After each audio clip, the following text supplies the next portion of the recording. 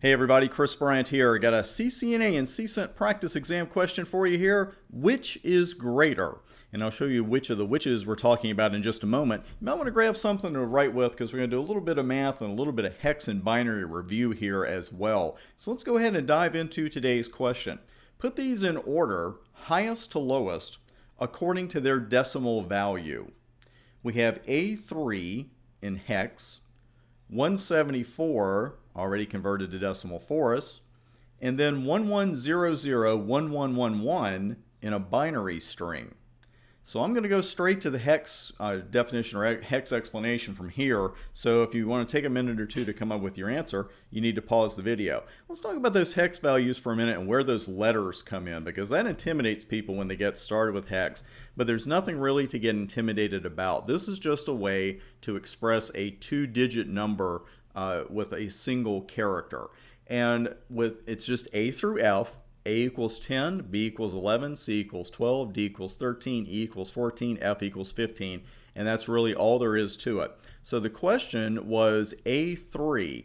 The other thing we have to remember with hex is that we're talking about base 16 here. Now when you and I look at the decimal 174, we don't really think anything about it. It's just decimal 174. If we had 211 pennies in a jar, we wouldn't sit there to say, well, to express that, I need to come up with a decimal that's 2 units of 100, 1 unit of 10, and 1 unit of 1. You just do it because we're used to using decimals. We just don't use hex in everyday life, or at least I don't.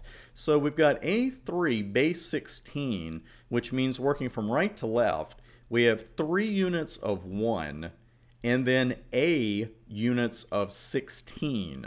So what did we say A was equivalent to? A equals 10. So that means we have 10 units of 16 and 3 units of 1 when you're looking at the hex value A3. So right there you've got the decimal 163. And by the way, case does not matter with hex. It could be an uppercase A, a lowercase a. It means the exact same thing.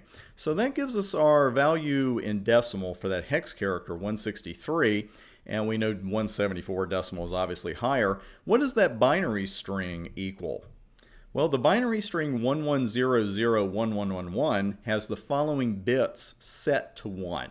128, 64, 8, 4, 2, and 1. Because the two that are set to 0 there are the 32 and 16. You add those up and you have 207 and you've got your answer, because the highest value would be the binary, because the binary string converts to 207, then the decimal at 174, and then the hex value comes in at 163. And in about 3 minutes, that's all there is to it. I will definitely have another practice exam question for you tomorrow, and I hope you'll go out to Udemy and check out my CCNA video boot camp. I've got some great free material out there for you as well, but right now you can still get in for 44 bucks, and almost 10,000 students have taken advantage of that. So I hope to see you out there. I'm Chris Bryant, and I'll definitely see you tomorrow with another free CCNA and CCENT practice exam question.